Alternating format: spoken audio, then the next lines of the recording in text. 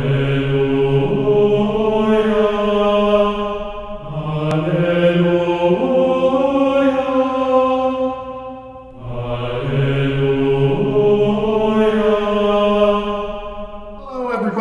morning and welcome to the Apostolic Johannite Church Conclave in Portland, Oregon.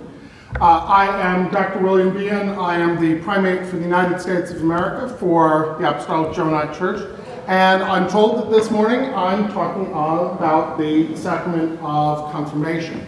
This is one of a series of talks that I've given at conclaves regarding the sacraments of the Church. And if memory serves, we are almost complete, which means I'll have to probably start over.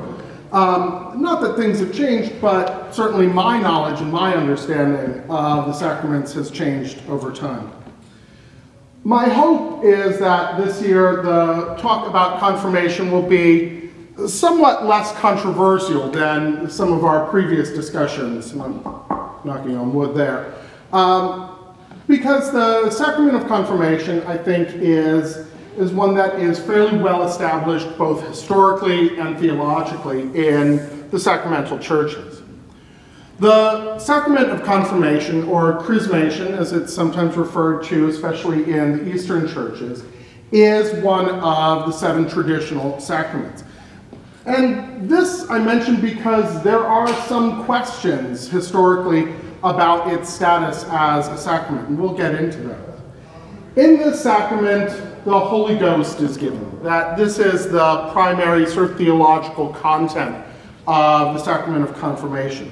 It is an anointing in which the candidate becomes a Christ, an anointed one. And this is the original sort of meaning of the term Christian. Not a follower of Christ, but one who is anointed. So this is an important part of the journey of the Christian. It is considered to be the perfection of baptism. That is to say, it's not separate from baptism in a real sense. It is the sort of culmination of the baptismal journey. In fact, I'll read here briefly from the Catechism of the Catholic Church. Baptism, the Eucharist, and the Sacrament of Confirmation together constitute the sacraments of Christian initiation, whose unity must be safeguarded. It must be explained to the faithful that the reception of the Sacrament of Confirmation is necessary for the completion of baptismal grace. So it is the sort of bookend to the baptismal journey. But also, when we talk about confirmation, you'll often hear terminology that pertains to spiritual combat, that you become a soldier of Christ. And this is something that has been sort of an issue, strangely, regarding the administering the Sacrament of Confirmation to women. And in fact, I want to read just very, very briefly from Thomas Aquinas' Summa Theologiae, where he actually makes the argument that confirmation absolutely should be administered to women, and makes an interesting statement here. And let me just go ahead and pull this up real quickly.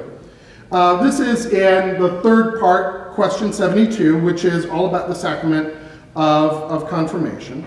And in Article 8, if I recall correctly, yes, the objection is given. He writes further, as Pope Melchiades says, although the benefit of regeneration suffices for those who are on the point of death, the graces of confirmation are necessary for those who are to conquer. Confirmation arms and strengthens those to whom the struggles and combats of the world are reserved.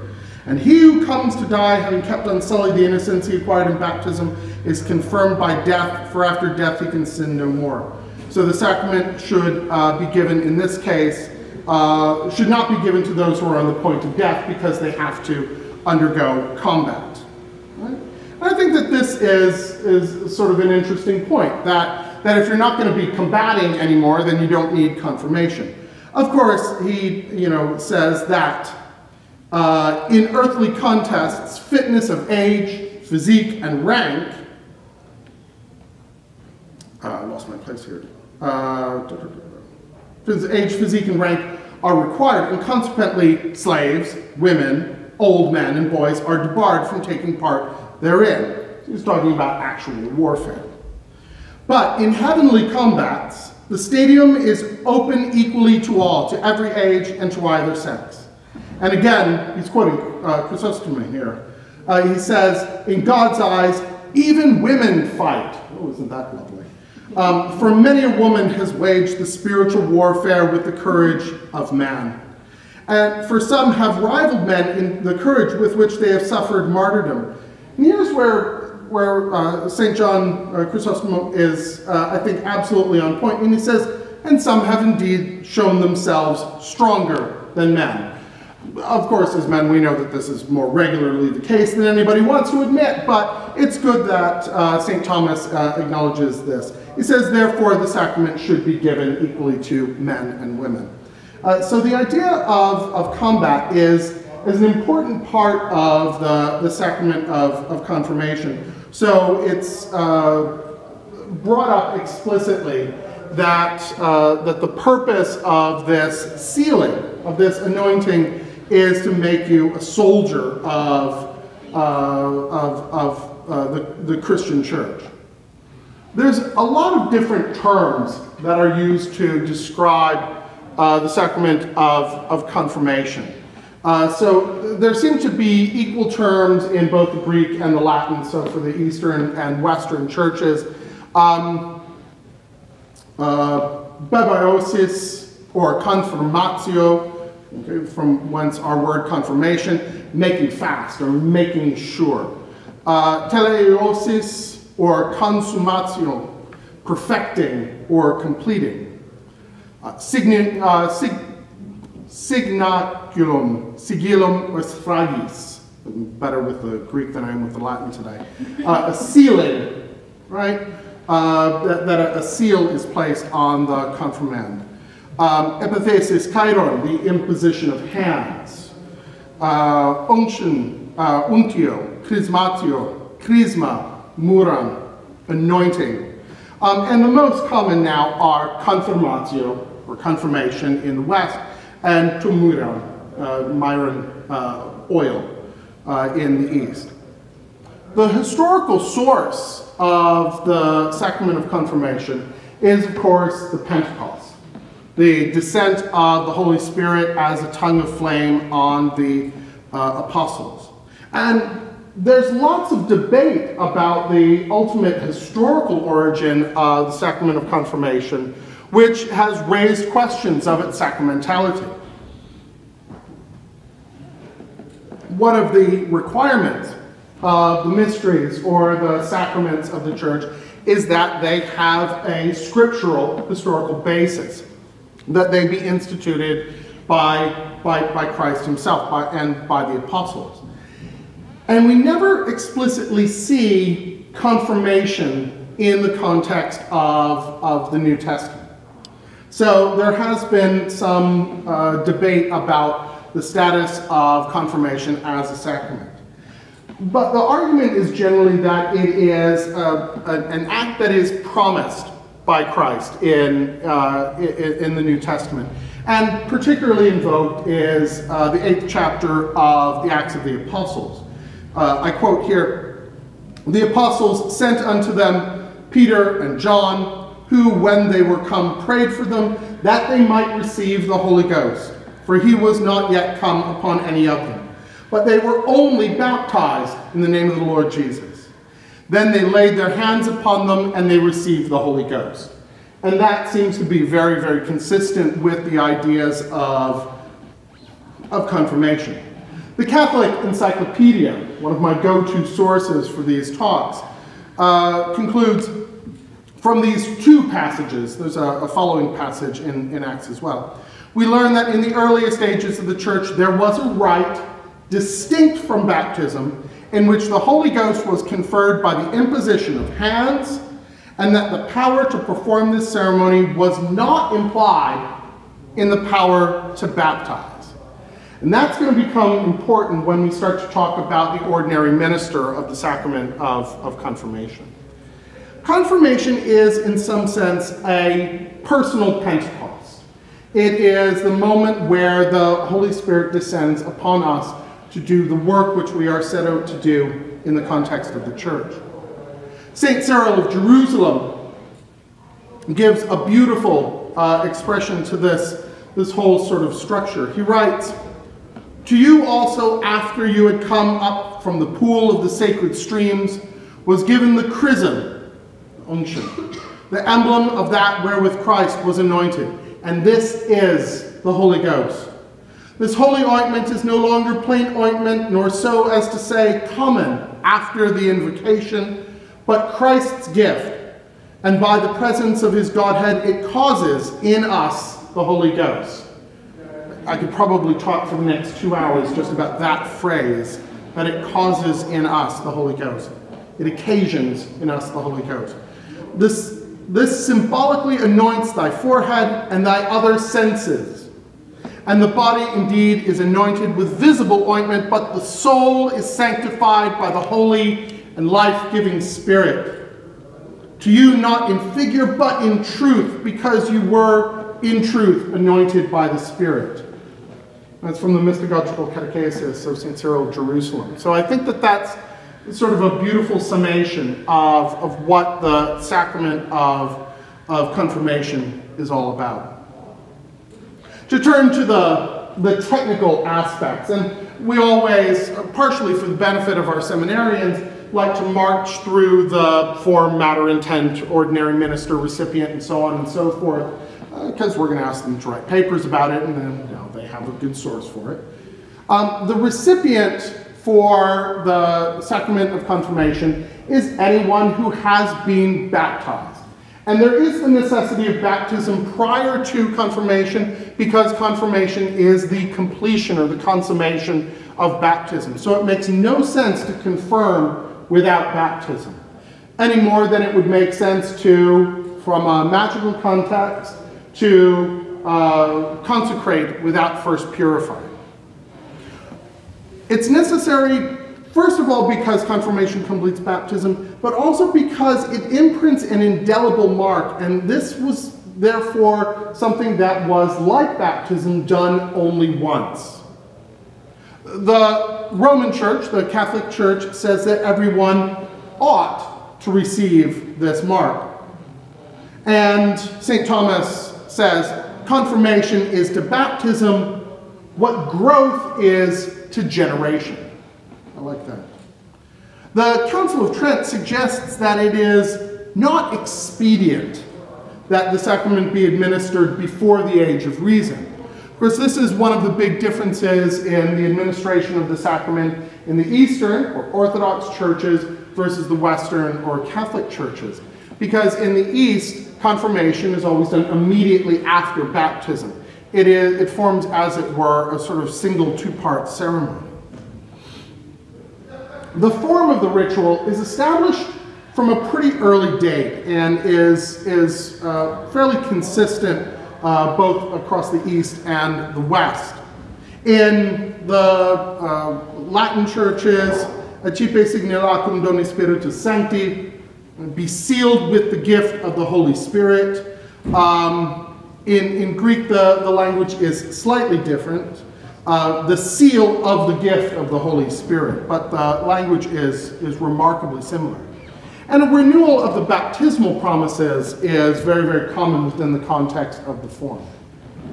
The matter of the sacrament is open to a certain amount of debate. St. Thomas Aquinas, Bellarmine, Maldonatus, all insist that the matter is the oil. Whether that oil is placed just on the forehead, that's common in the West, or all over various points of the body in the East, similar to baptism, is open to some debate as well. St. Thomas insists that the sealing on the forehead is most important because it places the seal on a prominent, visible place. And it also references the descent of the Holy Spirit at Pentecost as a tongue of flame. The oil that's used has to be blessed by the bishop, or in the East by the patriarch. So this is not a simple oil, but it has already been blessed prior to the ritual. Aureolus and Petavius say that what is the matter of the sacrament is actually the laying on of hands. Of course, in Eastern practice, and we've commented on this in previous years, anointing with oil and laying on the hands are equivalent gestures. Both represent a kind of sealing. Modernists and Tapper insist that it can be either, that the form can take either. The intent is to complete the sacrament of baptism, to become unified with the church, and to receive the Holy Spirit for spiritual combat.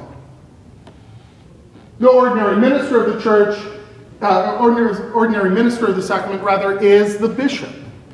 And this is one of the reasons that it was important to say that it was not included in the power to baptize. Because the power to baptize is, of course, administered to any priest, right? And even to lay people, and even to the unbaptized in cases of exigency or emergency.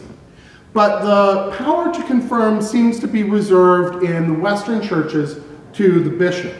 It can be administered by priests in cases of exigency, and in the Orthodox churches, the priest is the usual minister because it is the continuation of the baptism. There is the practice of having sponsors or presenters for confirmation. And interestingly, Western practice insists that certain people are excluded from the opportunity to be sponsors or presenters for confirmation. The father and mother of the candidate cannot serve in this. Members of religious orders are not allowed to present unless the candidate is a religious.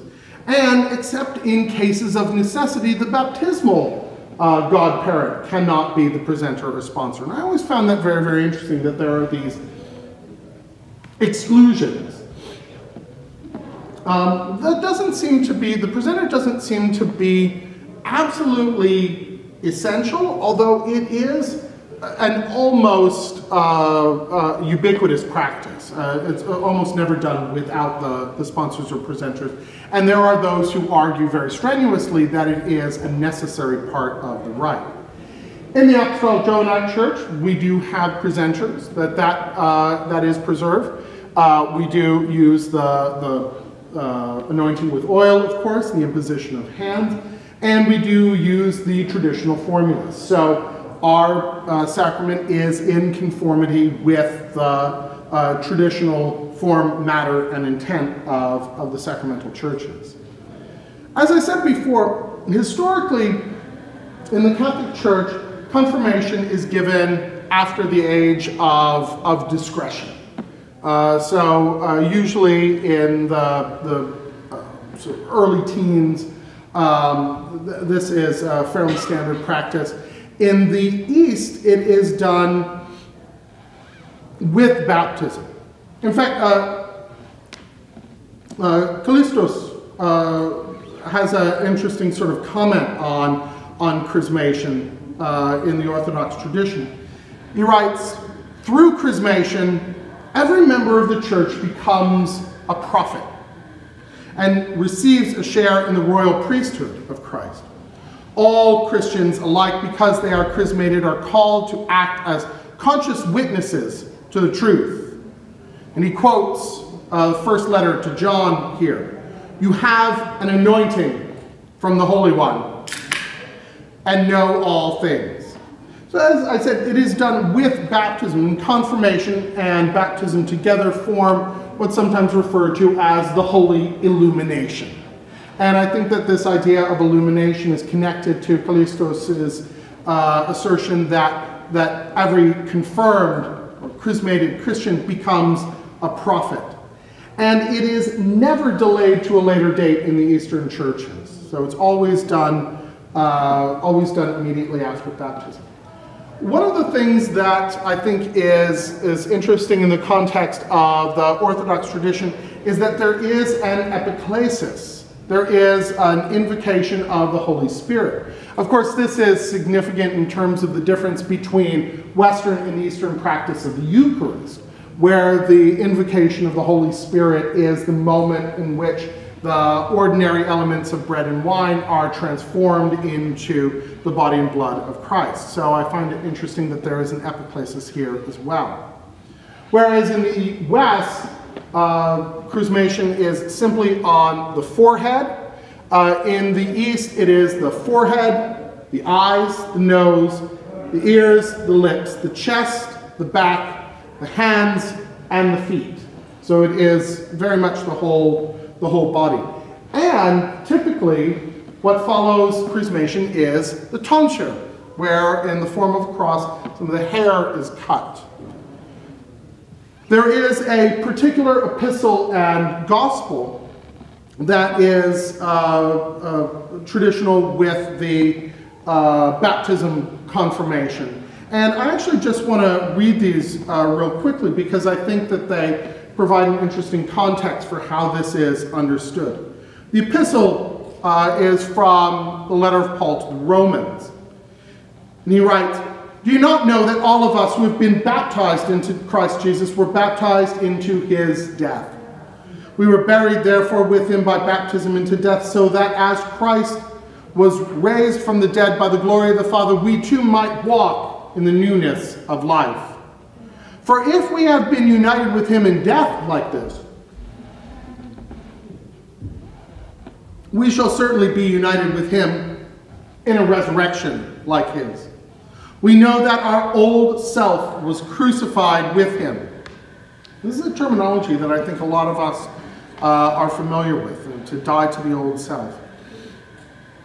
"So that the sinful body might be destroyed, and we might no longer be enslaved to sin. For he who has died is freed from sin. But if we have died with Christ, we believe that we shall also live with him. For we know that Christ, being raised from the dead, will never die again, death no longer having dominion over him. The death he died to sin once and for all, but the life he lives to God. So that you must consider yourselves dead to sin and alive to God in Christ Jesus." The gospel is from Matthew, in chapter 28. "Now the 11 disciples went to Galilee and to the mountain to which Jesus had directed them. And when they saw him, they worshipped him, but some doubted. And Jesus came and said to them, 'All authority in heaven and on earth has been given to me. Go therefore and make disciples of all nations, baptizing them in the name of the Father and of the Son and the Holy Spirit, teaching them to observe all that I've commanded you. And lo, I am with you always to the close of the age.'" So I think that these readings give us a sense of how this path of baptism, confirmation, moving on into the spiritual combat of being a Christian is understood in the Eastern Church. In the Protestant churches, confirmation was one of the first things to get excluded from sacramental practice. Because it does not have a particular scriptural or biblical precedent, it was excluded right off the bat, and its sacramentality was denied. So confirmation does seem to be something that is unique to the sacramental apostolic churches. Within the context of the Apostolic Johannite Church, now we've sort of looked at the tradition, looked at how we do it. The bishop, of course, is the ordinary minister. The priest can confirm with the permission of the bishop. We do, in keeping with tradition, use presenters, and so that the confirmand is presented to the community of which they are going to become a part. And I think that there is a strong sense in the Johannite practice that with confirmation, you become, or one becomes, most fully a member of the AJC community. That this sealing is a way of of bringing you into the completion of communion with the Apostolic Johannite Church. And so it makes sense that the candidate be presented to the community. We don't place excessive conditions on the presenters as the Western churches do. I don't know that there are any particular conditions placed on that anyone can serve as a presenter for the confirmand. There is a commitment to the principles of the church. That is to say that one sort of verbally and publicly announces a sort of general commitment to the goals and aims and values of the AJC. Not in the way that one might do in holy orders, of course, which requires a much more serious commitment to the specific principles of the church, but here a general sort of assent. There is a first anointing, and this is not the sacrament. This is not the sort of sacramental anointing of confirmation, but a sort of preliminary anointing. But we still use the terminology of being sealed with the gift of the Holy Spirit. An anointing is done generally on the forehead. And this is the sacramental moment of the rite of confirmation.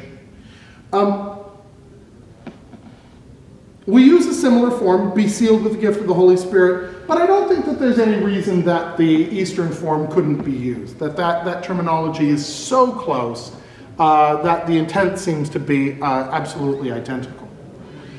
Within the context of the Apostolic Johannite Church, we also have a rite of reception, which is, strictly speaking, not sacramental.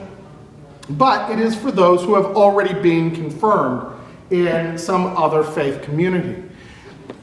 That is to say, because there is an indelible seal that comes with confirmation, this would never be redone. We would never redo a confirmation. This, as is the case with baptism, is a gesture, I think, toward the universality of the church. That ultimately, the AJC is one part of a broader, universal, and unbroken church. And so it would be inappropriate, it would be improper to repeat the sacrament of confirmation. So we have this rite of reception that in many ways mirrors some of the language and the intent of confirmation, but it brings the candidate into communion with our church in particular. Ultimately, confirmation seems in many ways like a minor addition to baptism. That baptism clearly has this momentous import. It is, in most cases, the absolute first of the sacraments, and the confirmation seems like sort of an afterthought. And I think that this is a mistake, because it is vitally important as an initiatory practice. As I spoke about yesterday in talking about the relationship of the liturgy to the practice of magic, René Guénon insists that the Christian sacraments originally had an initiatory character, and as the Christian churches became exoteric, that initiatory character was lost. And I think that within the context of the AJC, we seek always to retain that initiatory character for all of our ritual practices, but most particularly the sacraments. And I think that as a moment of initiation, the sacrament of confirmation is vitally, vitally important. And considering the relationship to the Holy Spirit and to the role that plays in both Johannite theology generally and Gnostic practice, even more broadly, I think that confirmation holds a special place for the AJC and for Gnostics in general, because it is that moment in which we become the Holy Spirit, in which the Holy Spirit is affected in us. And I think that for the Gnostic, that presence of the Spirit is absolutely essential. So at this point, I want to open it up to any questions that you guys might have. As I said, hopefully the question and answer will be somewhat less contentious than in earlier earlier years. But if there are any questions, yeah, Jonathan. So I can only speak to my own upbringing, where there was actually, I mean, this wouldn't be part of the sacrament in any sense, but there was a confirmation class that had to be completed prior to the presentation of the foundation, the actual sacrament itself.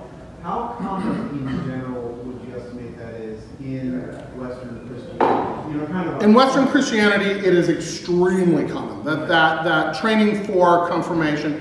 Because there is a sense, and this I think speaks to why, particularly in the Catholic Church, baptism and confirmation are separated by so many years, and why it's considered that one would not undertake confirmation until the age of discretion. That if baptism, particularly in the form of infant baptism, is bringing you into the church sort of without your consent, without your conscious acknowledgement, right? I don't want to, make it seem like it's some sort of, violent enslavement to the church or anything like that. But confirmation is a conscious choice, right? Confirmation is me saying, yes, right? This thing that happened before, I'm cool with that. I'm okay with that. And now I'm going to recommit myself consciously, knowingly, willingly to that, and to complete this practice. And I think that because there is some education, some training, you're going into it more clearly with eyes open. And this is why I think that it's considered to be a completion of baptism. And it occurs to me that this is a really good defense of infant baptism, right? The question of infant baptism has been one that has raged for centuries, and sort of continues on today. That how is it that you can sort of perform this ritual on an infant who has no capacity to consent or to understand what's going on? Well, it's not done, right? It's not finished. You've just started the ritual, right? That ritual actually takes 12, 13, 14, however many years to complete, so that when that baptism is completed with confirmation, it's done by somebody who knows what they're doing, who's able to consent, who has the age of discretion, who has a certain amount of education and training. So I think that that's extremely common and probably a very, very good thing. That's probably something that would be a practice that we would recommend to anyone. Any other questions? Yes, Monsignor Scott. Do you think it might be a holdover from when the catechumens had to have a certain level of initiation? I think so. I think so, yeah. In order to teach your children the mysteries of Christianity, they have to be baptized, but to know that they know the mysteries or they know the information, they have to be confirmed. That makes a certain amount of sense to me. I'm not sure. I mean, I'm always loath to try to ascribe some particular interpretation or understanding to historical peoples. I think that's just an incredibly fraught idea, but it certainly makes sense to me. And I think that that we always have to read these practices in light of this distinction between sort of hearers and catechumens, and that these finer distinctions were an important part of the early church. In the Theocletian form of the AJC liturgy, of course, there is the doors, right? This moment where the doors are guarded and the chamber is sealed. It's very dramatic, or at least it's very dramatic when I'm screaming at the altar. But that this is a gesture to this early initiatory, esoteric dimension of sacramental practice. That this was not for everyone. This was not for hoi polloi. This was for those who had already demonstrated a certain degree of commitment. So I think that you're absolutely right, and that has a lot to say about the initiatory character of these sacraments. Remy? I was just going to point out, talking about the form, that we actually use all of them. We have two actions. So technically, just like if you take communion with the host and with the wine, you're not taking communion twice, you're taking it once, and each is the whole. Right, so you're not taking less if you only do one, and you're not taking more if you do both. Yeah. So in confirmation, we actually have, strengthen, O Lord, thy servant, with thy Holy Spirit, with the laying on of hands, and then we have be sealed with the Holy Spirit. Oh, you're saying that we've got the both oil. We've got both east and west, and the actions are the same, but you're not getting bonus Holy Spirit. Yeah. That either one would be sufficient, but both is not more. Yeah. Yeah, that's absolutely right. We're sacramentally paranoid and cover all our bases. I think there's nothing wrong with that. Was there a question over here? Yeah. You mentioned that the practice was abandoned by Protestants because of lack of biblical precedent. Yes. Is there any means of pinpointing the actual origins of the ceremony? Does it come from the pre-Christian mystery school type? No, it appears to be, obviously the practice of anointing as kind of consecration or initiatory practice extends far, far before Christianity, obviously. But the particular form that confirmation takes seems to be particularly apostolic. So it seems to emerge in the time of the apostolic fathers. The problem for Protestants is that you can't, you can look in Scripture and see a baptism. You can look and see a wedding. You can look and see, holy orders, right? You don't see that. You don't see confirmation explicitly. But there is in the Pentecostal promise, right, that I will send you a comforter. Right, the necessary scriptural precedent for the ritual, but the rite itself, it makes sense that early Christians would have drawn on pre-Christian forms. There's no point in reinventing the wheel, right? But the specifics of the practice do seem to be uniquely Christian. See, here's where I'm at. This is where his grace hates having me in the front row. Fight me, bro. I actually think there is a scriptural precedent for it, and I just think Protestants do some hand waving away. There's a couple of instances in Acts where the apostles come by people who have already been baptized by John, as John Christians specifically. Right. And they don't repeat the baptism, so they do the laying on of hands. In Acts. I think there's two incidences where hands are laid when somebody would have already been a member or when somebody comes from a different community. So it seems, it's not explicit kind of thing. Yeah. Grace is right. There's nothing that specifically the takeaway there is that I'm right, by the way. Yeah. On paper. On paper, it walks right up like Moses to the promised land, and but I think confirmation is certainly implied several times in Acts. It just doesn't take it has the laying on of hands for people who are already baptized, but there's nothing, and it says receive the Holy Spirit, but there's nothing that talks about a sealing, and we can't be sure that, given that these folks were coming into discipleship type roles, we can't be sure that wasn't ordination also. Yeah. So his grace is right on paper. I think I'm right though. Right? You gotta. There's a section here that I've been kind of teaching for a while, but I'm looking for clarification or at least confirmation that I'm doing correctly. And that's in our liturgy where there's that kind of dangly part, there's water and water, there's fire and prison. Well, we're constructing the ecclesia at that point in time, and I've always thought that phrase was in reference to the waters of baptism and the fires of confirmation. Absolutely, yeah. And that seems to suggest not only piggybacking off of your lecture yesterday in terms of purification, but also in a very Masonic rough ashlar to smooth out the ashlar kind of way. Oh, I hadn't thought about it in those terms. Of creating the person to be a stone worthy construction into the sacred ecclesia. I never thought about it in those terms, but certainly, you know, it has that ring of truth, right? To, you know, you say it and I go, oh, well, yeah, of course, right?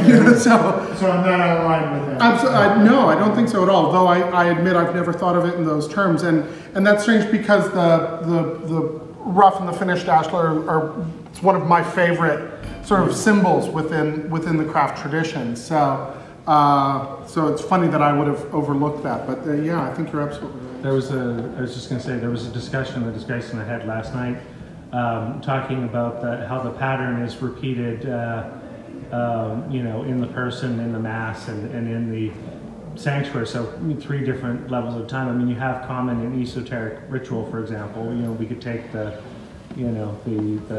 standard of Western initiation for many esotericists, the Golden Dawn. You have purification with water, consecration with fire.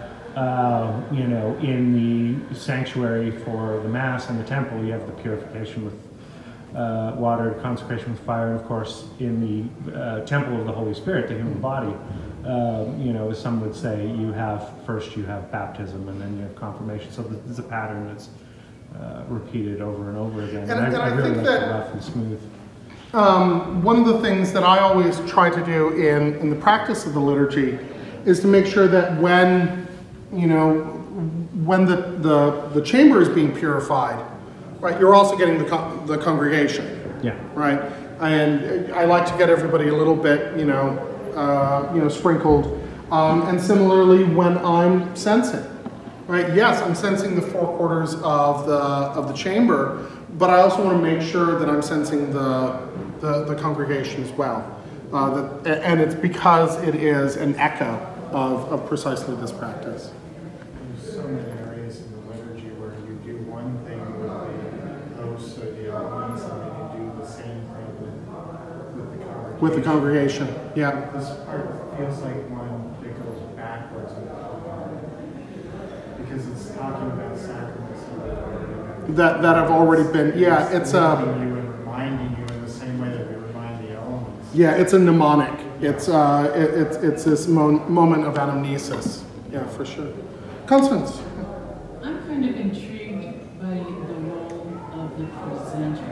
I was wondering if it went back to times when the church was being persecuted, and the presenter comes in and says, I know this person, and he is safe. Right, they're not a spy. As well as like-minded, and I can recommend that it's okay for us to make him one of us. It's funny because I think about Stephen O'Shea's story yesterday of, you know, the woman who wanted to receive the consolamentum, Cathar woman, and so said, oh, you know, send for the parfait, and the local Catholic administration got wind of that, and somebody came in purporting to be the parfait to administer the consolamentum. Cowens and eavesdroppers, right? I mean, there's always that. So I'm not 100% sure. I would be loath to sort of commit to that with any certainty. But again, it makes a certain amount of sense, right? That you are somebody who's vouching for this person. Of course, within the Eastern practice, that's not necessarily the case. But we don't see the level of persecution in the East that we see in the West. So maybe backpedal that a little bit, so far as my historical memory serves. So maybe, you know, that was less of an issue. Although the presenters are still present, although it's the baptismal godparents in the case of the Orthodox tradition. Again, it certainly makes sense to me. I would be loath to attribute an intention to an historical people. I just think that's too fraught a process, but it certainly makes sense to me. Any other questions? How are we doing on time? Oh, we're good. Any other questions? All right, then thank you very, very much.